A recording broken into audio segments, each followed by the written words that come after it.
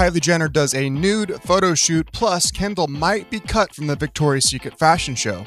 Kylie Jenner, Kendall, and the girls ditch work yet again. Anyway, brief update on Kendall's love life. She was just spotted leaving the nice guy in West Hollywood with ex-fling Jordan Clarkson, and was also spotted leaving One Oak nightclub with NBA star Blake Griffin the next day. This is the third sighting with Blake, and we haven't seen ASAP and Kendall together in weeks. Kendall is also appearing in La Perla's fall and winter campaign. Dope.